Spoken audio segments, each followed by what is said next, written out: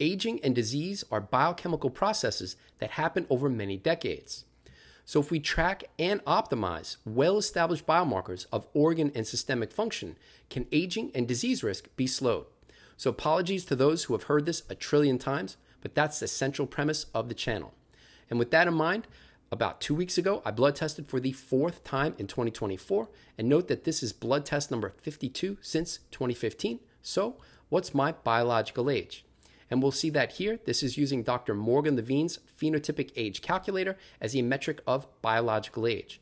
And if you have blood test data and you want to measure your own biological age using this test, there's a downloadable free Excel link in the video's description.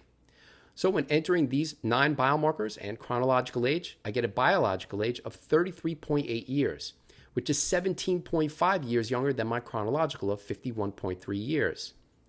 But note that I've highlighted CRP there. I messed up on the order. I ordered CRP and not HSCRP. So I actually don't know what HSCRP is because the CRP test only measures less than 3 milligrams per liter. It doesn't get as close to under 0.3 milligrams per liter. So that's an imputed data. Now, I think it's a fair guess to say that HSCRP may be 0.3 milligrams per liter. As for 17 consecutive tests before this test, it was less than 0.3 milligrams per liter. That said, it's not a guarantee. It could be a bit higher, thereby reducing the 17.5 year reduction relative to my chronological age. And rather than just looking at data entered into a spreadsheet, blood test data, screenshots of the lab report are coming up in about a minute.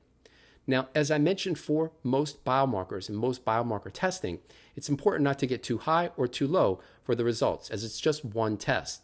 So with that in mind, for more context, let's take a look at biological age results, all biological age results using PhenoAge since 2018, as I have 33 tests over that time period. And that's what we can see here. So when I first started testing, 2018 to 2019, I had 3 tests with an average of 36.1 years. And then in 2020, 2021, I tested 12 times, 6 times each year, with an average age of, or an average biological age using PhenoAge of 35.6 years for each of those 2 years for both 2020 and 2021. Then my best year to date, 2022, 33.8 years. It got a bit worse in 2023 with an average of 34.7 years. And thus far, after 4 tests in 2024, I'm off to a great start. Once again, pushing that lower limit of my best data at 33.7 years. So I would never claim to reverse aging, but with this approach, it should be clear, at least since 2018, that at best, I may be slowing biological age. All right, as I mentioned, this is data entered into a spreadsheet. Let's take a look at the blood test report, as it's important to not only focus on a few biomarkers, but to look at as many as possible. As I mentioned, as many biomarkers of as many organ systems as possible. So let's check out the full blood test report. So starting with total testosterone at 965, this is relatively youthful, so no reason for concern there. But we can see that free testosterone is on the relatively low side towards the lower end of the range. And that's particularly because of SHBG, sex hormone binding globulin. You can see that I'm almost 3 times higher than the reference range. Now, SHBG is an interesting biomarker. On the one hand, it increases during aging, and higher levels are associated with an increased Alzheimer's disease incident risk. And I'll put the link for those videos in the video's description. But on the other hand, it's 2 times higher for people on CR relative to people on a standard diet. And it's positively associated with insulin sensitivity, which suggests it relatively high levels could be a good thing, especially when considering that calorie restriction is probably the gold standard for extending lifespan in a variety of animal models. So I'll have more insight into the SHBG and free testosterone and what may be optimal in a future video. All right, going further, we've got HDL at 54. The optimal range for HDL is 50 to 60. I covered that in an earlier video on the channel. And more importantly, I've had issues with relatively low HDL. So in contrast, HDL has been greater than or equal to 50 milligrams per deciliter for 9 tests in a row, with an average over those 9 tests of about 55 milligrams per deciliter. In contrast, for the 43 tests since 2015, it was about 10 milligrams per deciliter less. And rather than just looking at 2 different groups of data, we can compare them statistically And when using a 2-sample t-test, we can see that I've been able to significantly improve HDL over the past 9 tests, about the past 15 months relative to the earlier data since 2015. All right, on to the second page of the report. We can see that homocysteine is still a weak spot. 10.8 micromolar is age expected, which is a dirty word in my lingo because I want to have everything youthful and not age expected. Now, for this test, I tested the hypothesis that increasing protein intake would lower homocysteine. And that's in part because a relatively higher protein intake in my data is significantly correlated with lower homocysteine.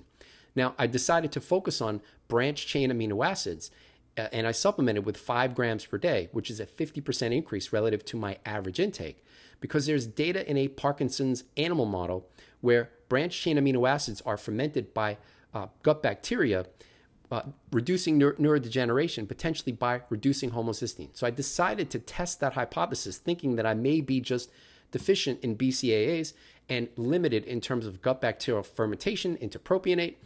But as we can see with 5 grams of BCAAs per day, that didn't impact homocysteine at all.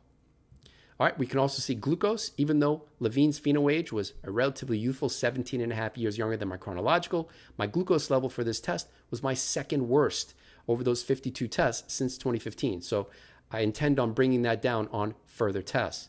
On the other hand, creatinine is close to my lowest value, which is good news because creatinine levels increase during aging.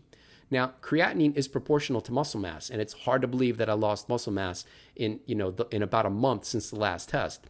So a lower creatinine level could be indicative of better kidney function. And in support of that, we can see that uric acid levels are close to the lowest end that I've had over all my tests. And uric acid levels increase in the presence of poor kidney function, so that I get a reduction in creatinine, which suggests better kidney function, and a reduction for uric acid, potentially suggesting better clearance systemically, lowering uric acid. Those are 2 markers suggestive of better kidney function for this test. All right, and then we can also see thyroid hormones, which I'm going to track for every test going forward because my free T3 to free T4 ratio is a bit lower than I'd like, and I covered that in an earlier video, which will be in the right corner. So for this test, I increased Brazil nut intake to get close to the tolerable upper limit of 400 micrograms per day of selenium, because selenium is a required cofactor for conversion of T4 into T3. And based on that experiment, I expected to see higher free T3 with an increase in dietary selenium. But it barely moved. It went from 2.3 to 2.4 for free T3, whereas free T4 stayed the same as it was for the April test. So I got a very marginal increase for the free T3 to free T4 ratio. Nonetheless, I increased Brazil nut intake for only 16 days. I'm going to keep that relatively high and aim for that 400 microgram per day target until the next test, which will probably be sometime in late July. And then we'll see if that makes an impact with a longer duration of doing the experiment sometime then. All right, and then we can also see the white blood cell count at 3.6 is towards the lower side of the range. But in an earlier video on the channel, we saw that white blood cells in the 3.5 to 6 range is associated with the longest life expectancy relative to 6,000 or higher. So that's potentially good news. But I find it more instructive to focus not on the total white blood cell counts, but their distributions, including neutrophils, lymphocytes, and monocytes, as they account for more than 95% of total white blood cell counts. And whereas neutrophils and monocytes increase during aging, lymphocytes decrease during aging. So it's possible to have no change in white blood cells during aging, but have increases for the neutrophils and monocytes while the lymphocytes are decreasing. And in line with that hypothesis, we can see that my lymphocytes, which were never a problem, always somewhere around relatively youthful, 2,000 prior to this year, 2,000 also being associated with the lowest all-cause mortality risk. For the past few tests, they've been closer to 1,500 or less.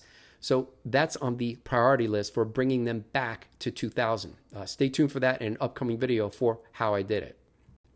And then onto page 3, where we can see that similar to the white blood cell story, if I only focused on that and didn't look at the distribution, neutrophils, monocytes, and lymphocytes, I would miss that lymphocytes have declined, and knowing that they decline during aging, that's going in the wrong direction. If I only focused on the lymphocyte percentage, which is relatively youthful based on age-related plots, they decline during aging, the lymphocyte percentage declines during aging, I would miss that, once again, I would miss the lymphocytes being low if I only focused on lymphocyte percentage and total white blood cell counts. So it's important to look at the details, under the hood. And then we can see how I messed up. C-reactive protein, that's not the HSCRP measurement. As you can see, it's less than 3 milligrams per liter. HSCRP, the lower limit of detection is 0.3 milligrams per liter. And then last but not least, and still a weak spot, is DHEA sulfate. Although I've been able to keep it relatively stable for the past 2 years, which is good news because it declines during aging, I've had values about twice as high 15 years ago. So the goal is to get back to that, or to get my system to get it back to that.